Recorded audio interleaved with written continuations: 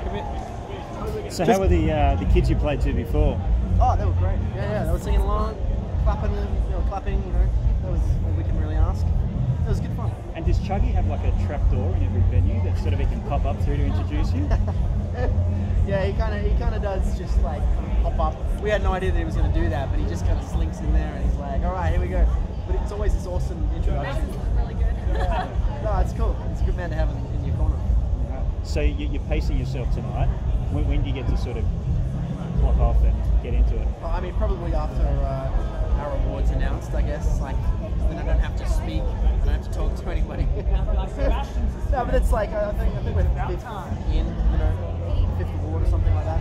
So we'll just take it easy, and then whatever happens after that happens. So did you guys as a collective try and get as many colours as possible into what you're wearing tonight?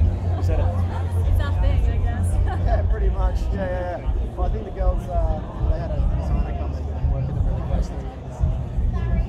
Michael was a big fan of blues, so I had to put that in there somewhere. So this is all custom Sheppard. Yeah, exactly right. Exactly right. So things are taking off. You're at the Arias, you're nominated. When does the clothing line come out? The clothing line? That would be their. That would be their department. What would you call it? Shoot it you or something like that. They always have these funny names. Yeah, it's something Japanese. Ponies. Yeah.